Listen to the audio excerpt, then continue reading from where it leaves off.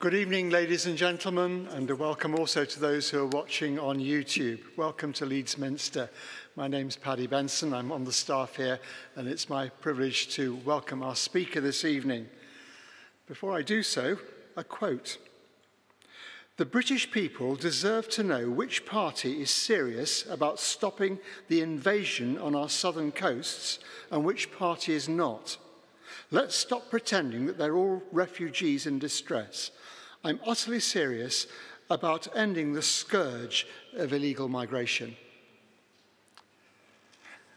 Many of us were quite struck when we heard our Home Secretary make that remark in Parliament recently, and it rather raises the question of the values that we want to live and embody in our public life.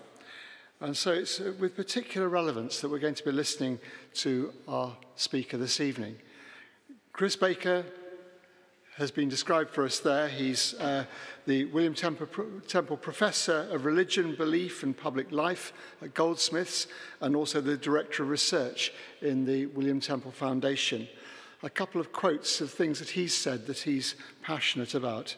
He's about the newly visible role and impact of religion and belief in public life. And unpacking that a bit further, in public policy and social welfare, and in civil society. Has there ever been a time when such a subject was more relevant than it is now? Chris, it's a great privilege to welcome you. Thank you.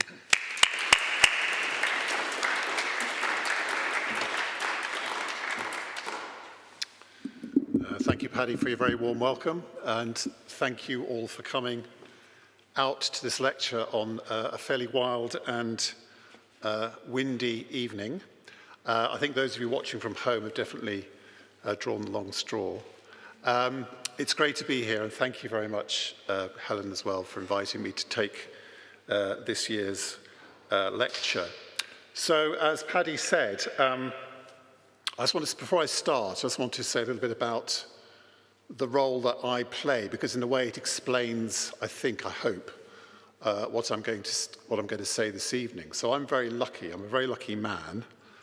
And why am I a lucky man? Well, because I'm being paid by two institutions to do what I really passionately enjoy and relish, which is studying, reflecting upon, writing about lived religion and lived belief.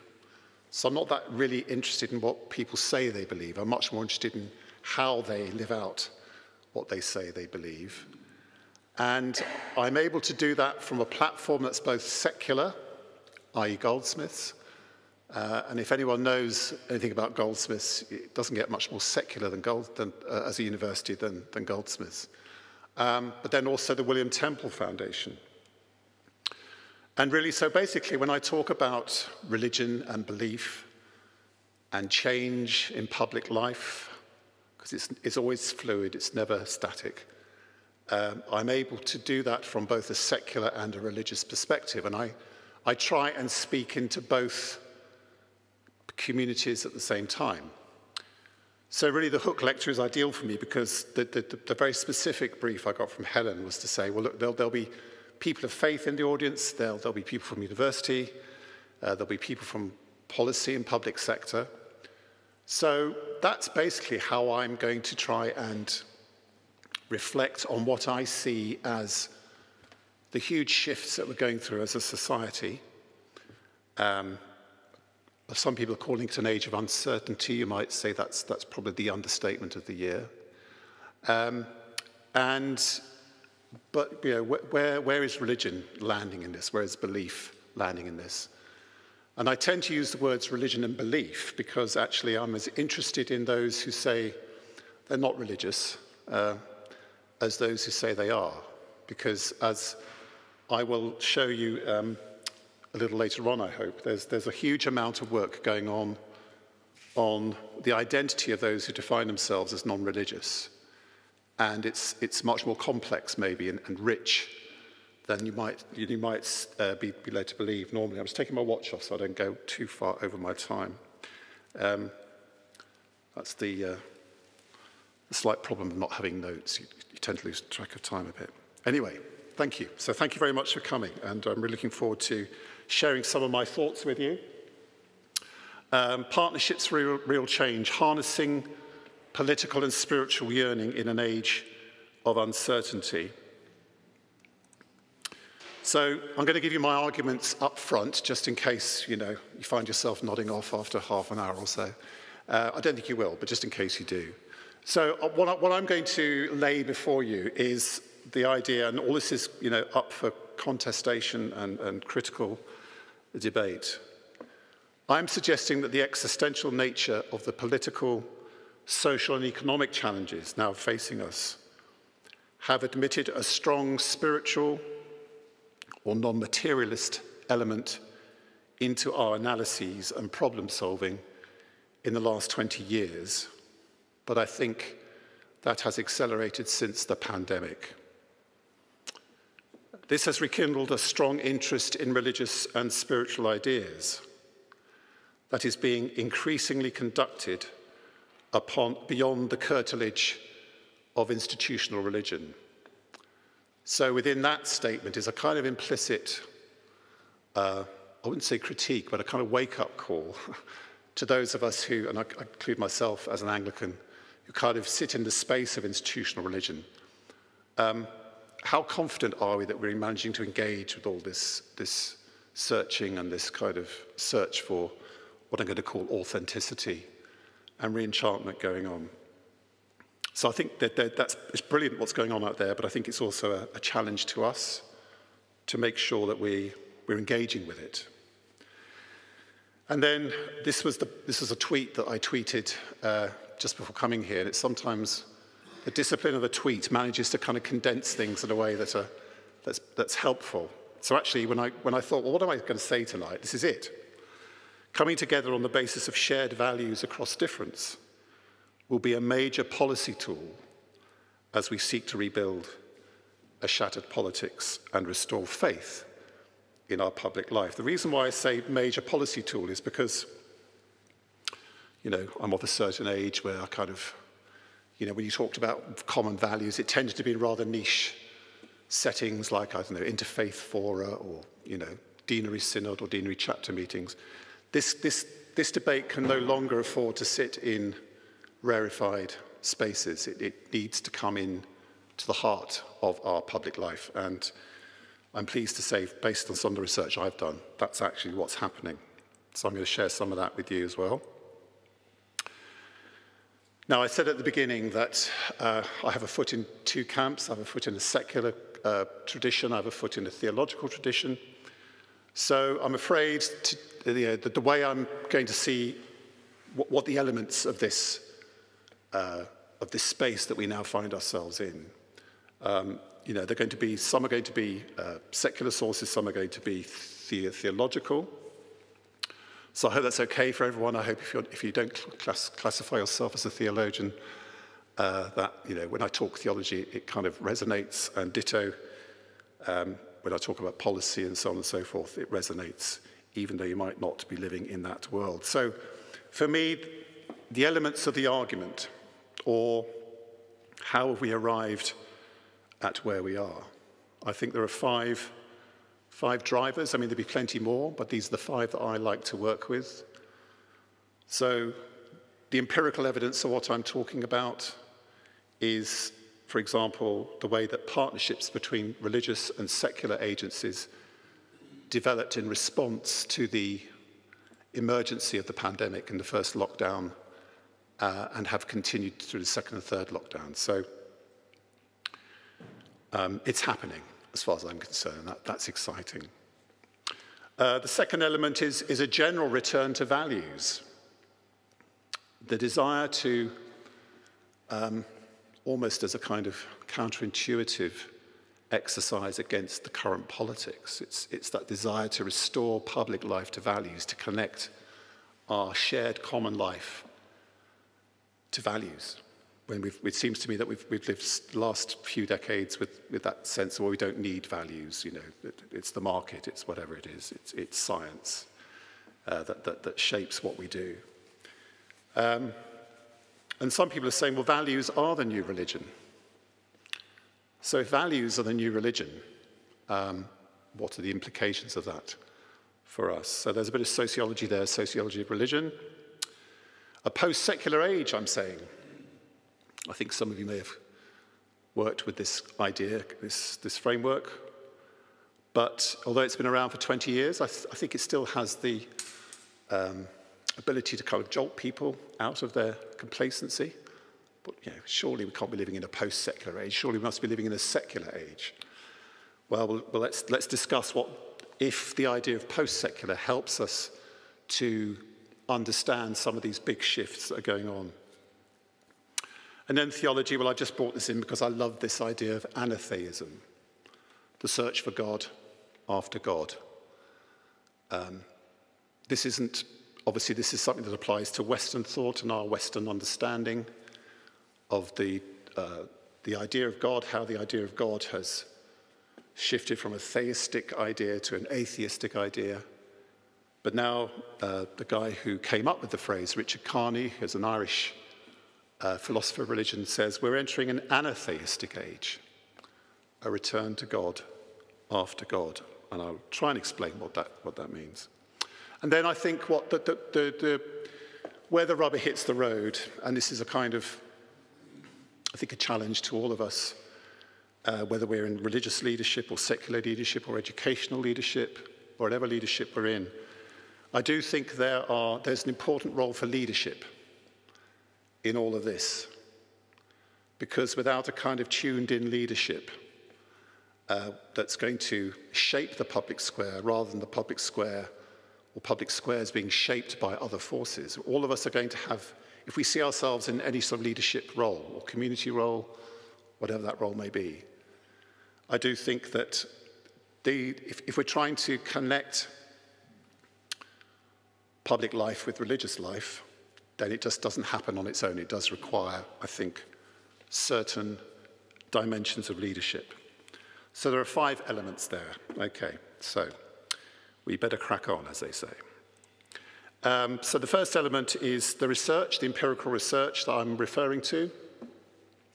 So I was very fortunate to be asked by the All-Party Parliamentary Group on Faith and Society, chaired by Sir Stephen Timms, MP for East Ham, to do some research about how partnerships between local authorities and faith groups had evolved as a result of the pandemic. And there were 2 reports. The first report came out a couple of years ago, and the second report was published just a couple of weeks ago. And I do apologize in advance for those of you sitting at the back. Some of this text will be small, so if you want to sit closer to the front, please feel free to do so. It's that horrible thing, isn't it, when the vicar says, don't sit at the back, come and sit at the front. But as long as you can see, that's fine. I will be reading out what's there. So the first report was Keeping the Faith, Partnerships between Faith Groups and Local Authorities During and Beyond the Pandemic.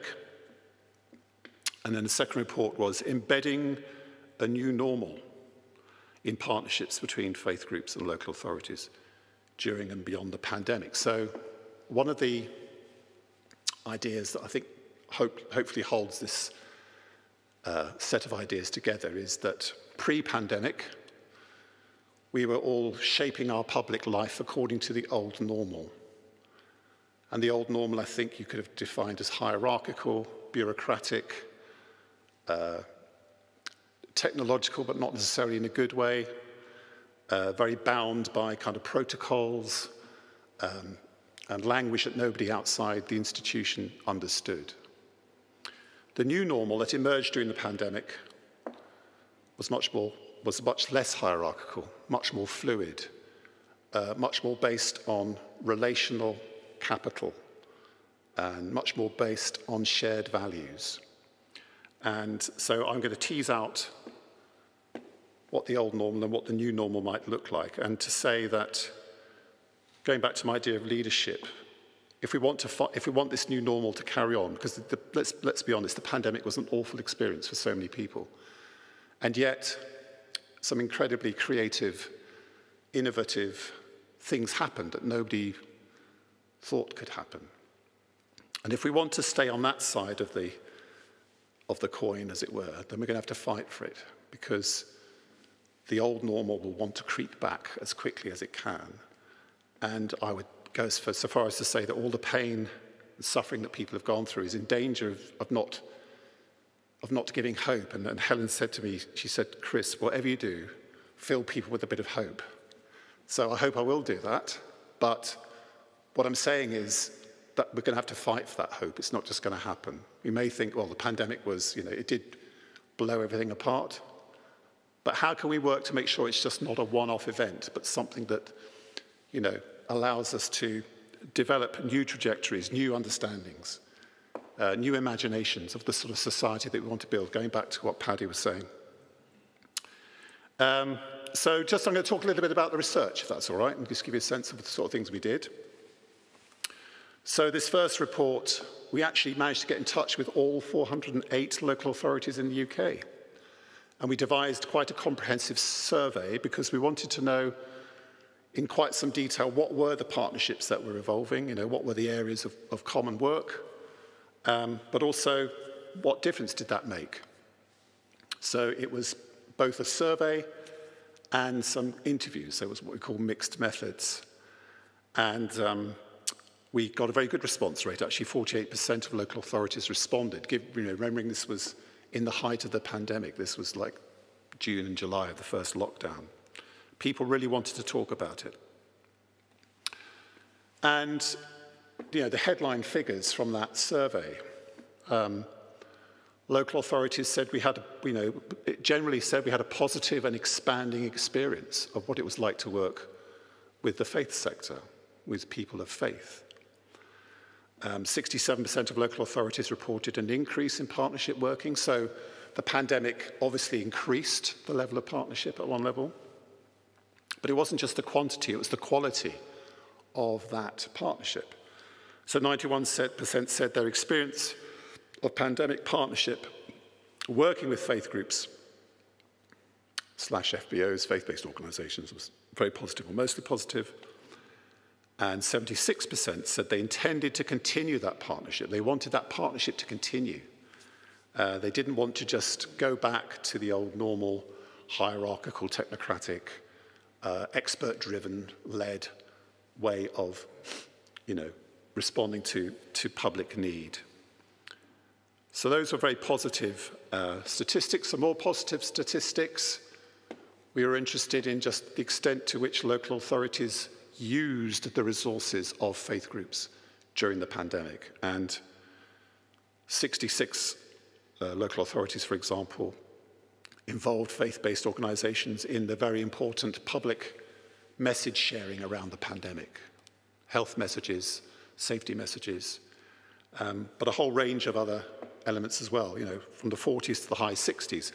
It wouldn't be too much of a stretch to say that local authorities depended in many ways for the swift response of faith groups, the professional response of faith groups, their ability to respond at scale, their ability to tap into networks that local authorities and other agencies couldn't. So all this has left a very favourable impression. And shifting perspectives. When we said we gave the local authority people 20 variables, 20 questions, based on previous literatures around this area, some of which highlighted the positive aspects of religion in the eyes of secular people, some of which highlighted the negative dimensions. But it's interesting that in this list, that the negative dimensions associated with faith groups, often with some justification, lack of representation by women and young people, safeguarding concerns, socially conservative, the possibility of proselytization. All these are right at the bottom of the experience of secular agencies working with faith groups. You would have expected them to be much higher up when we said, does this characterize your experience of working with a faith group?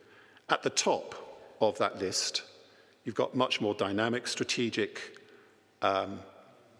progressive, you might say, agendas. So I think there is a shift going on from secular agencies that is prepared to move on from some of the baggage, shall we say, that's associated with faith groups and actually see what we share in common.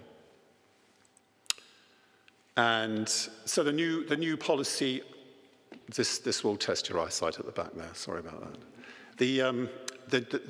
I talked about the new normal in terms of policy. So we were able to identify 3 dimensions that emerged out of the first wave of the pandemic that would describe this new normal.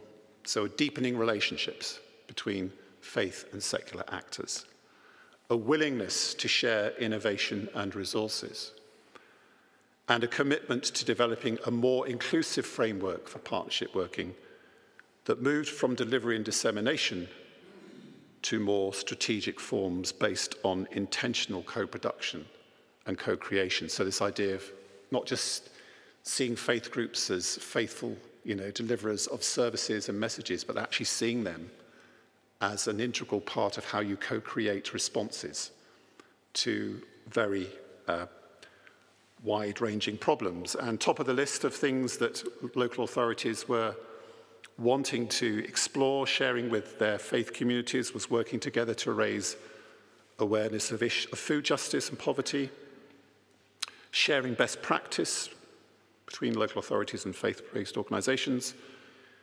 increased resources to develop partnership working. This, of course, was only 2 years ago, and we wonder where that's going to come from in the latest budget white paper. But anyway, I don't think it's going to be increased financial resources, unfortunately. Safe spaces for honest discussion about religion and belief. That's quite an interesting one. So an opening up of the space to talk about what really matters and not see difference as an obstacle to really getting to the heart of issues and innovation.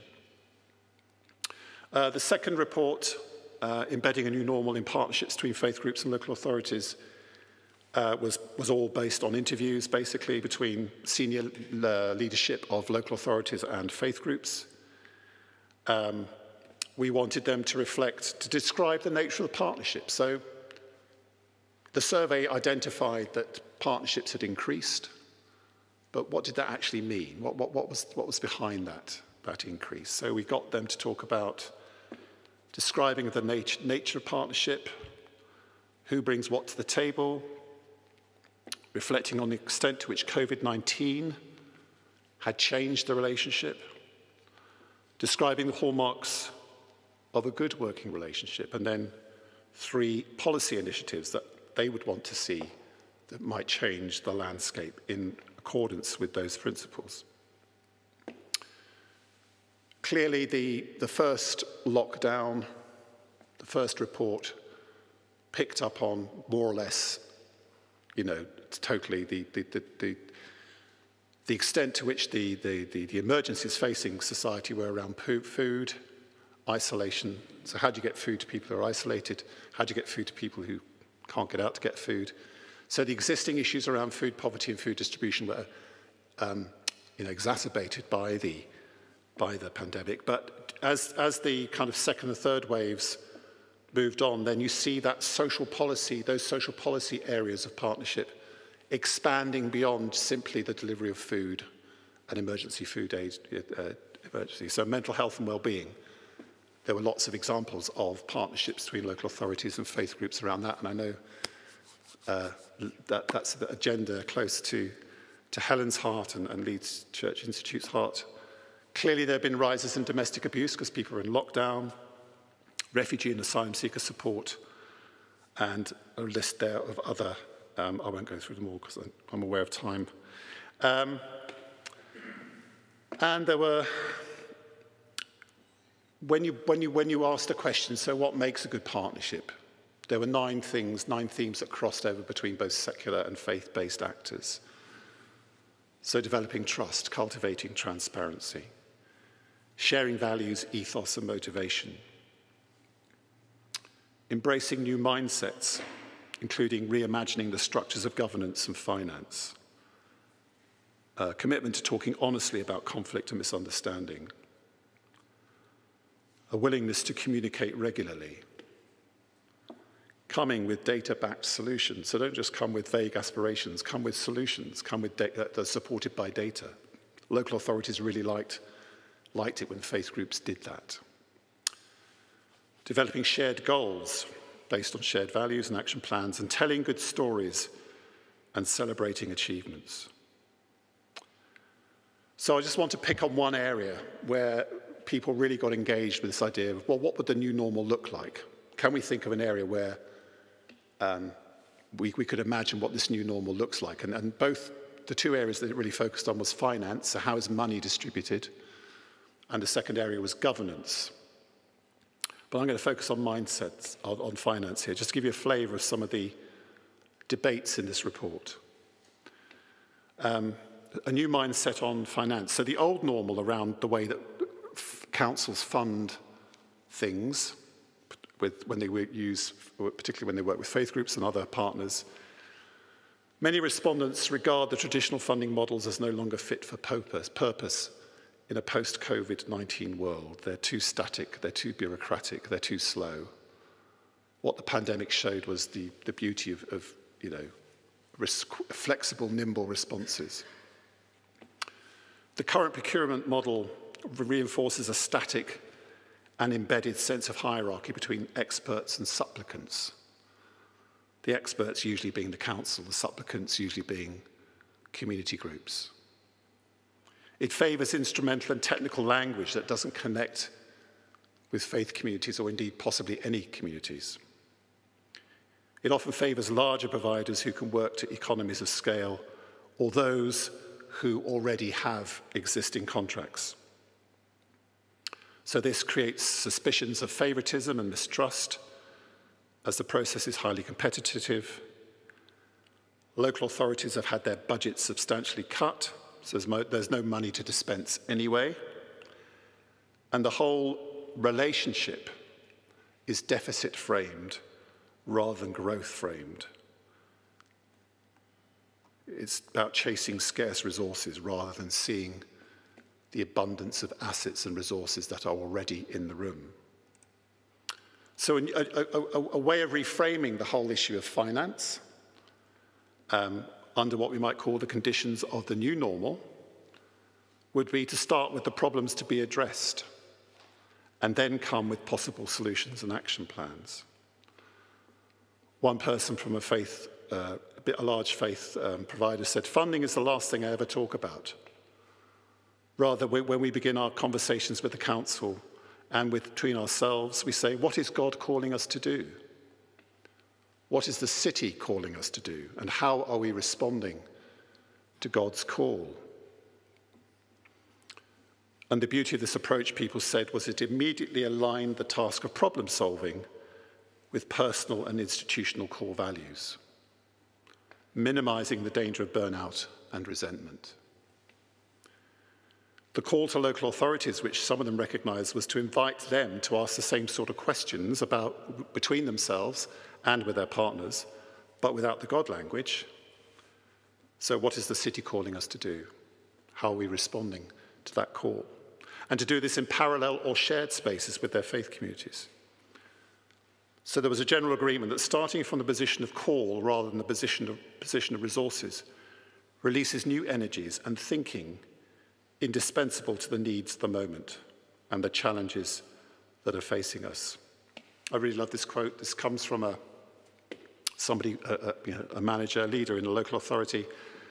I don't want to be problem solving all the time because economically it's a waste of money. Instead of putting sticking plasters on stuff, we want to swim upstream. And let's not get hung up too much on labels or channels by which we are doing this work. So the conclusion to the second report is, I think COVID-19 has heightened the need for a more authentic, participatory, and dynamic form of governance and decision-making that is both pragmatic and flexible, but more explicitly values-led.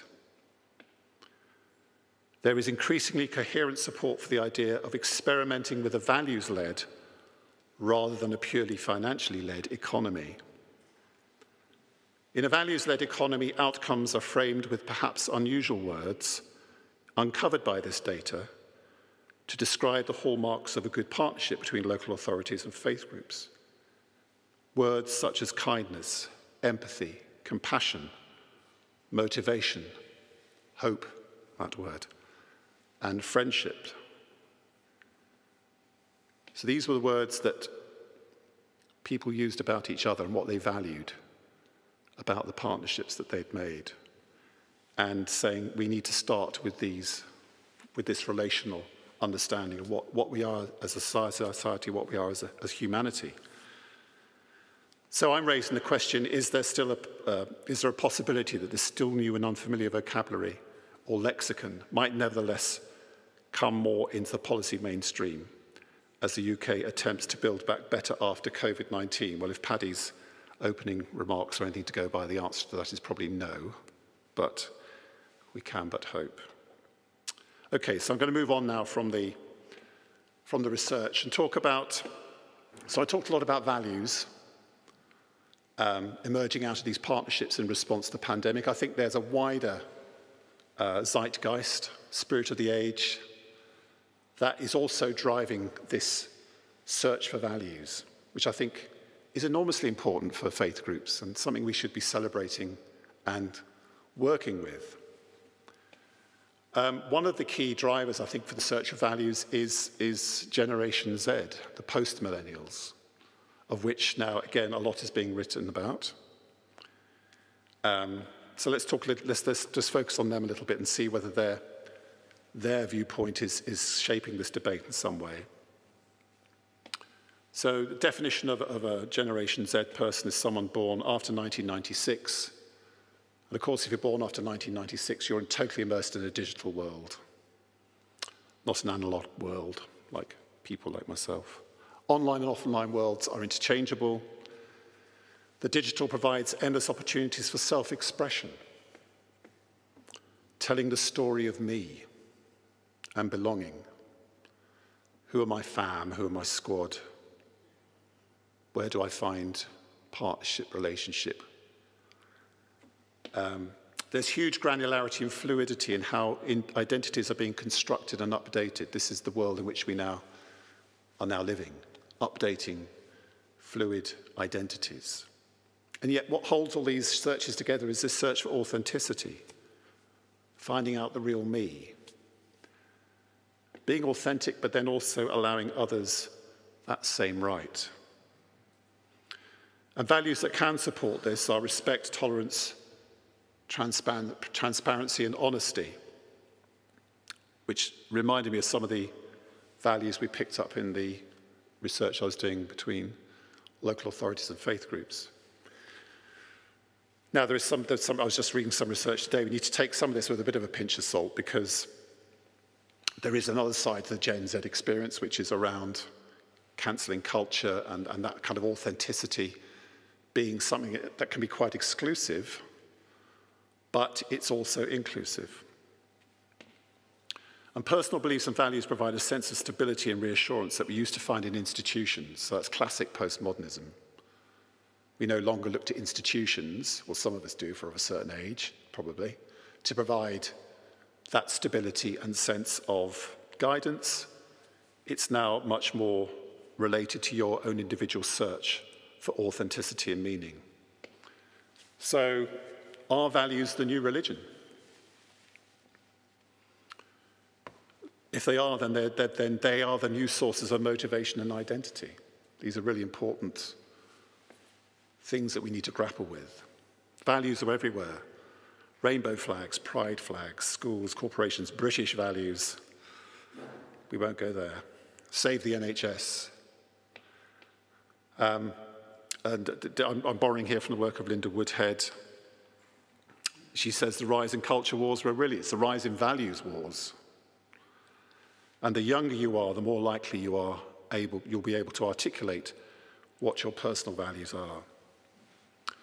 So there's a kind of seismic ethical moral shift going on in our society from give your life, a Christian ethic, to live your life. Being who you are meant to be and doing that, and doing what only you can do in this life. Life itself has become a value. A lot of the kind of reason why people define themselves as no religion or non-religious is because of clearly issues around sexual abuse in church, its inability to live up to its own moral code, being preachy, out of touch. And a key insight that I think is deeply challenging to all institutions, but maybe particularly religious ones, is you can be good without being religious. So the shift of moral responsibility to each individual. The values of the church, as Linda Woodhead, are no longer credible, but equally our faith in science and rationalism has been deeply shaken. A moral rather than scientific disaffection, she's saying. So post-millennials and the renewed search for values, just a couple of quotes. Gen Zers feel the need to be honest, not hypocritical, especially in relation to ethnic and gendered communities with which they identify and therefore claim belonging.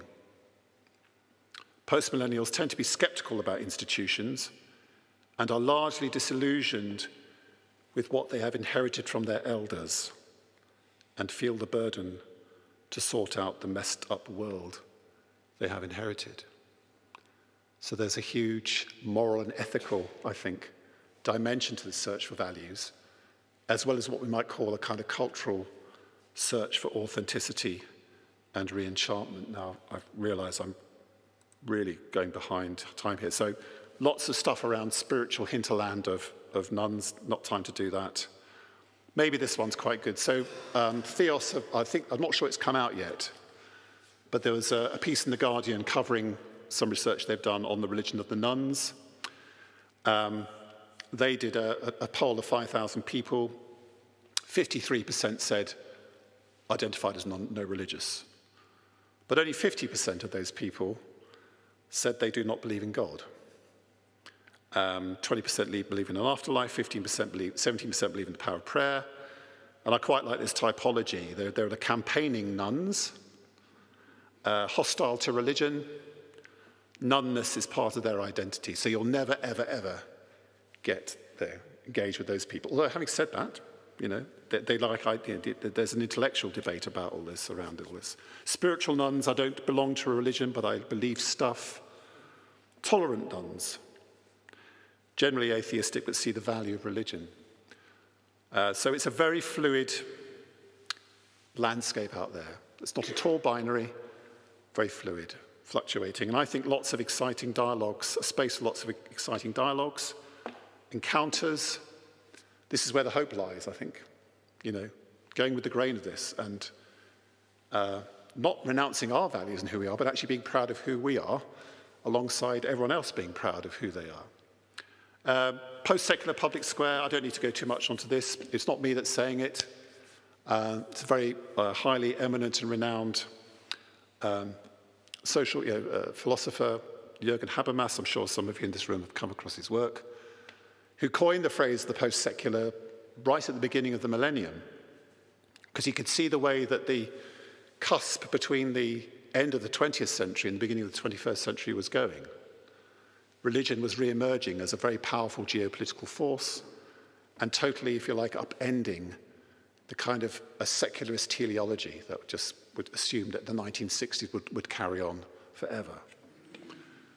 So he says we need a new imagination of the public square in which the vigorous continuation of religion in a continually secularizing environment must be reckoned with.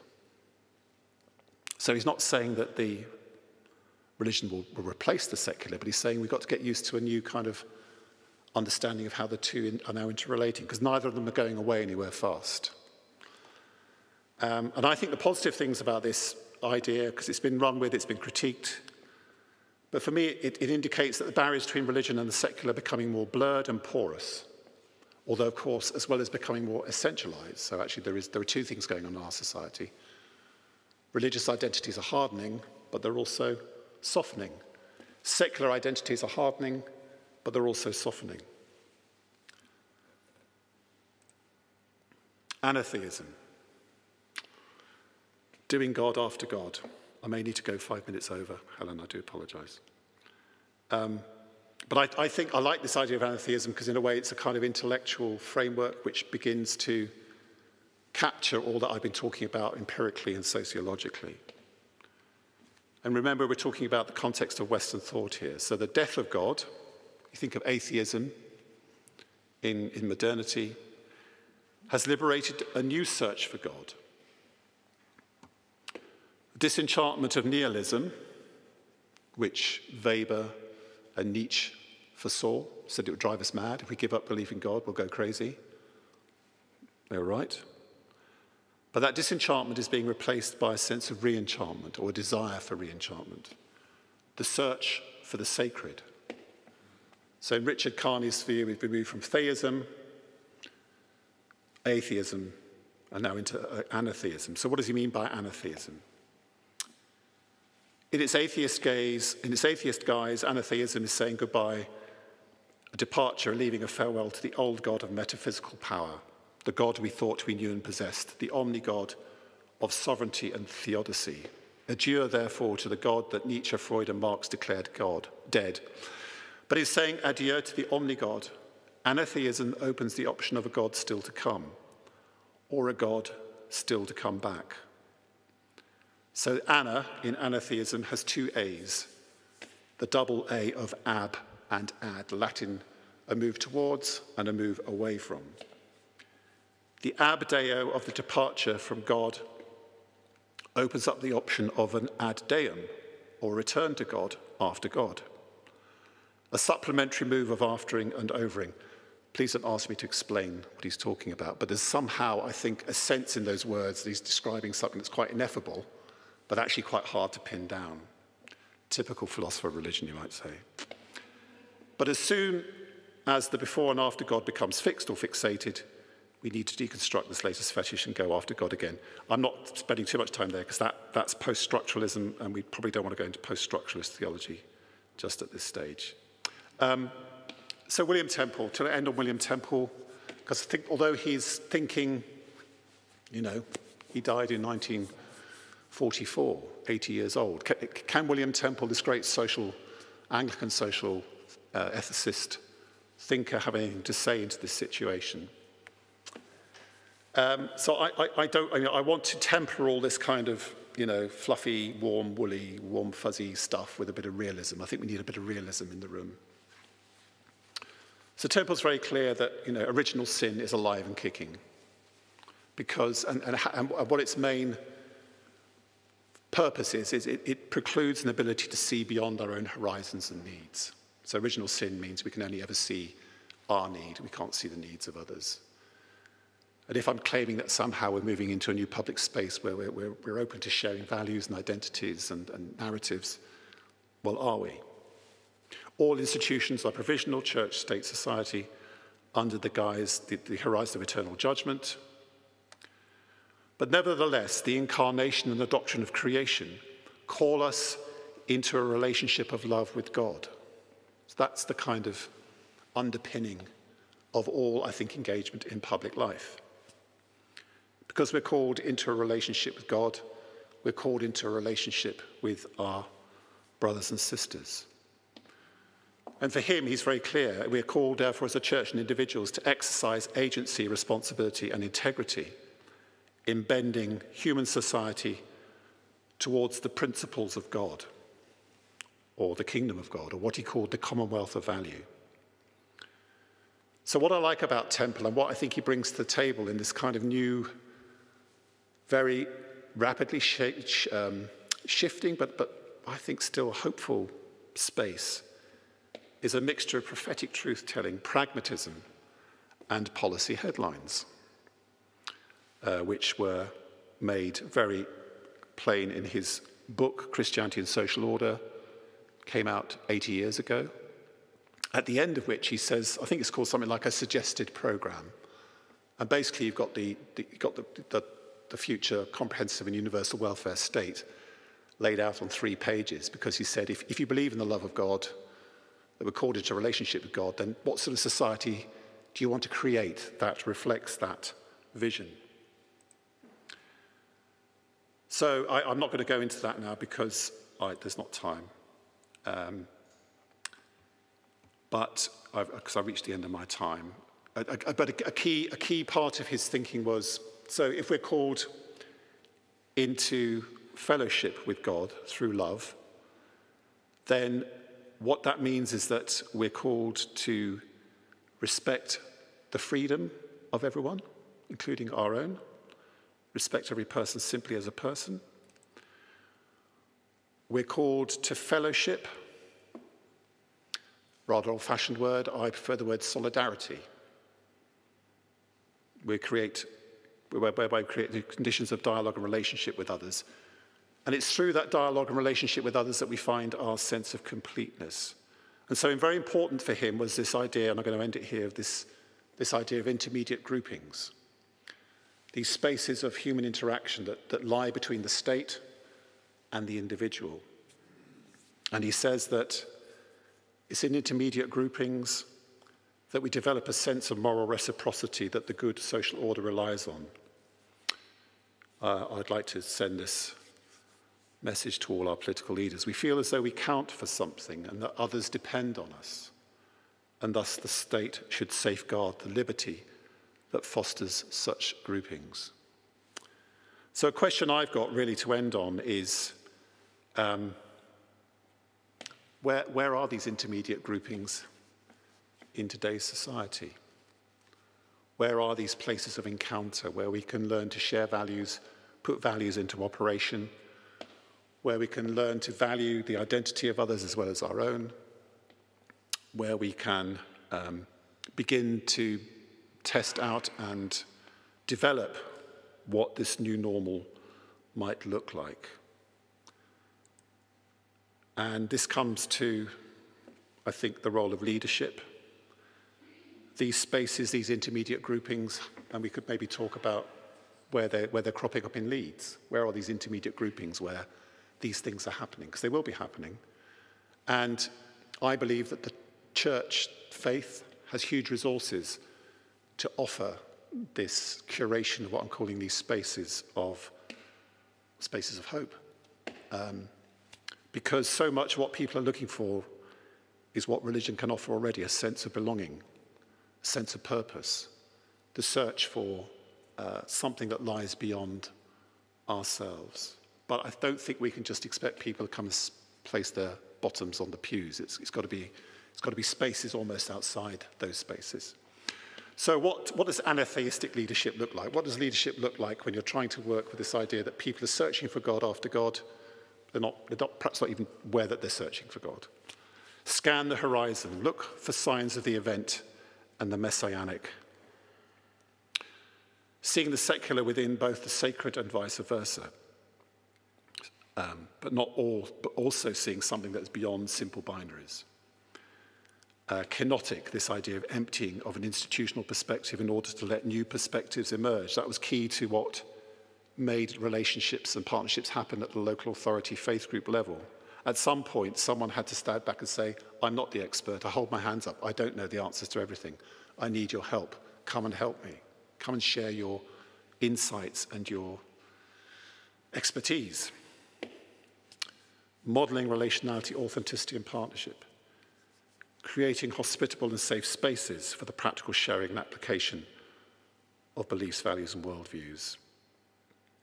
Leadership as curation, posse rather than potestas. So if you know your Latin, potestas is the sort of power that kind of, wants to, it's the old normal power, it's the power that wants to dominate, it's the power of the empire, it's the power of hierarchy, it's the power of technocratic expertise. Posse is something that's about working with potential, what's already there. It's soft power rather than hard power. You've been fantastic.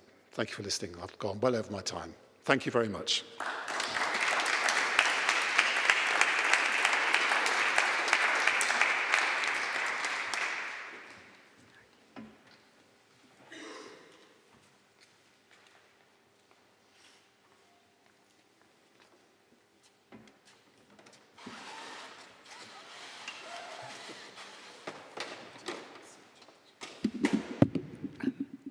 Okay, Chris, thank you hugely for that fascinating talk.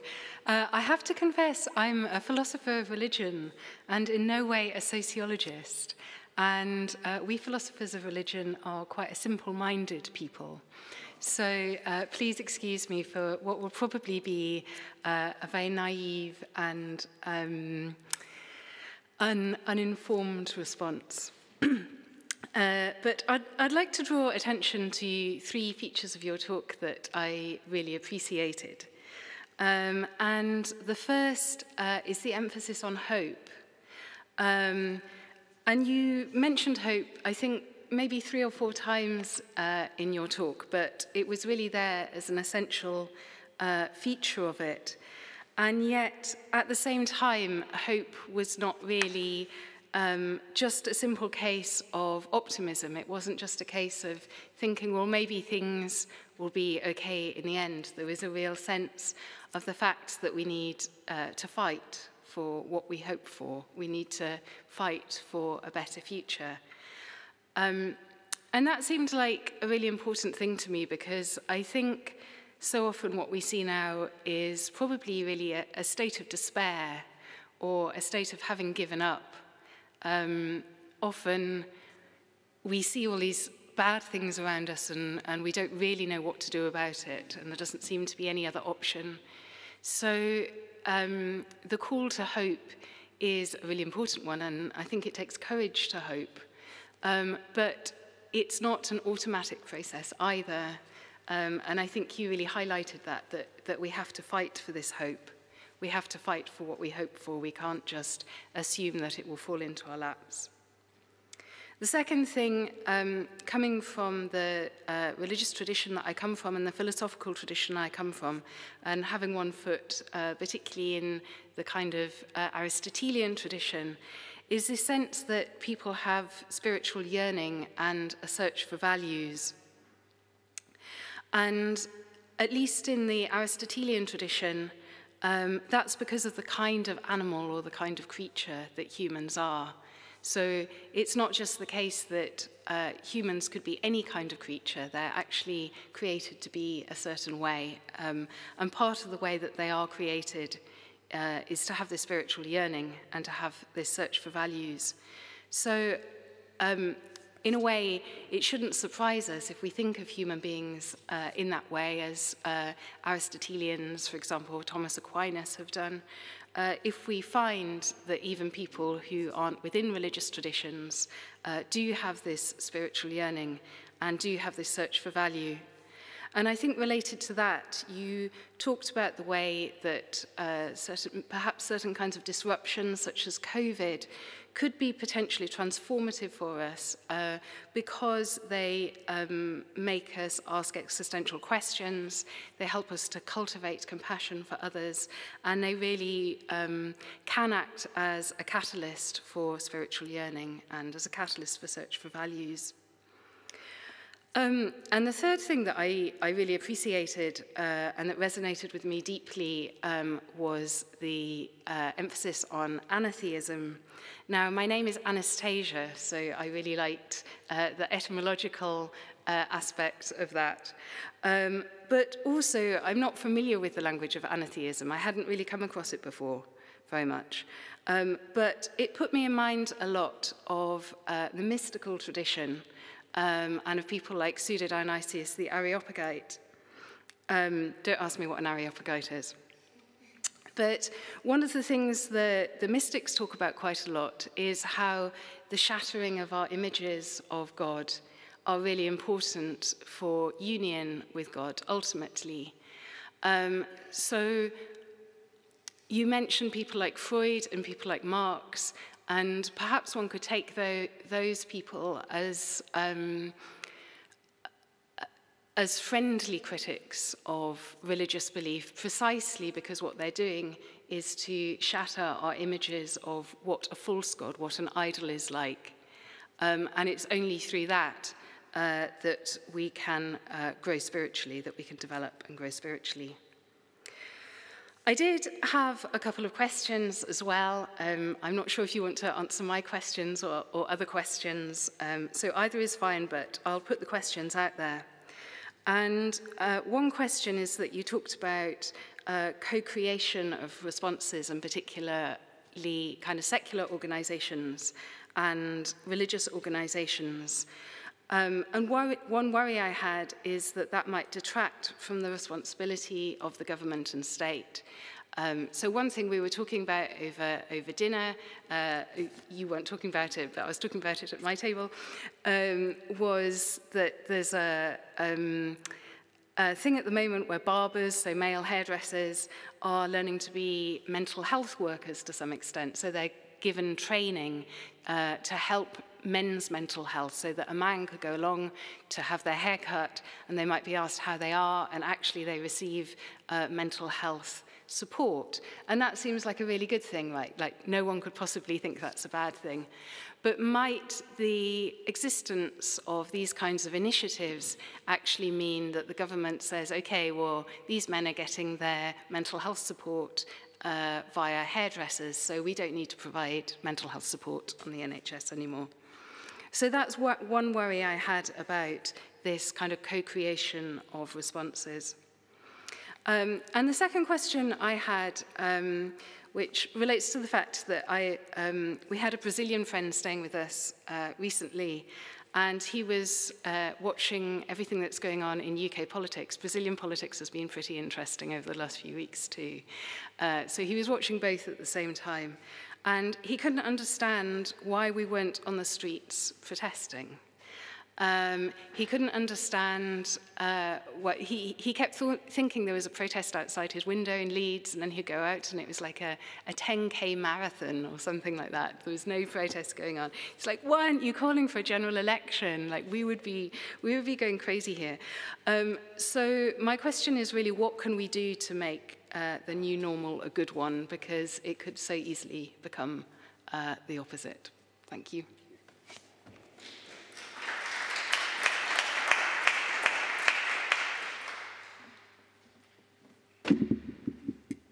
Thank you, Tazy. We'll give Chris a few minutes to think about that. I'd also like to add my thanks for that lecture. I'm Helen Reid. I'm Director of Leeds Church Institute. I'm also a trustee of the William Temple Foundation. So I'm familiar with Chris's work, but I felt tonight was a fantastic combination of different aspects, speaking about research, speaking about social policy, speaking about theology. So I think bringing those themes together is a great delight.